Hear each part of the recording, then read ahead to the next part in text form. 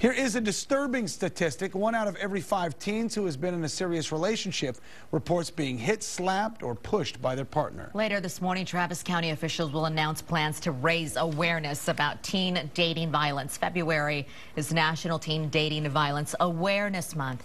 Travis County Sheriff's Office is teaming up with all of the school districts in the county to shed light on this growing problem. They're also calling attention to a national hotline for teen dating violence. It is 1-800-374-HOPE. One plan is to have all schools' varsity basketball players wear purple shoelaces during their games for the month of February as an effort to raise awareness there.